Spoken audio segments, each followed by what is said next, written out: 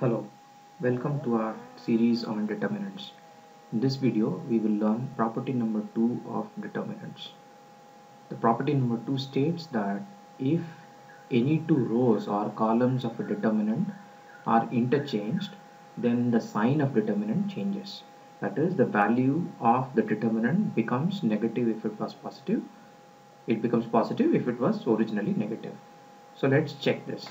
We have a determinant here A given by A1 B1 C1, A2 B2 C2, A3 B3 C3, right? The standard expansion by row 1 of this determinant A is given here, which is A1 B2 C3 minus C2 B3 minus B1 A2 C3 minus C2 A3 plus C1, that is the third element, B3 A2 minus A3 B2. Okay, this is your standard expansion. Now let's say we derive A dash, which is the determinant derived by interchanging say row 1 with row 3, right?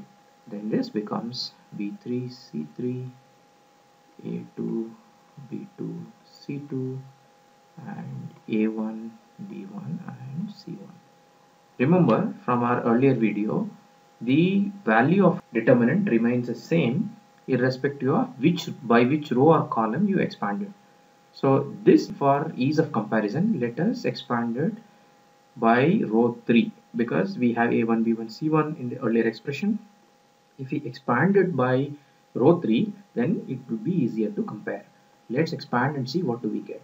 So we will get, starting with the first element A1, so we delete these two and then do the calculation. We get B3 C2 minus C3 B2, which if you observe is the exact negative of the first term that you get in the determinant of A.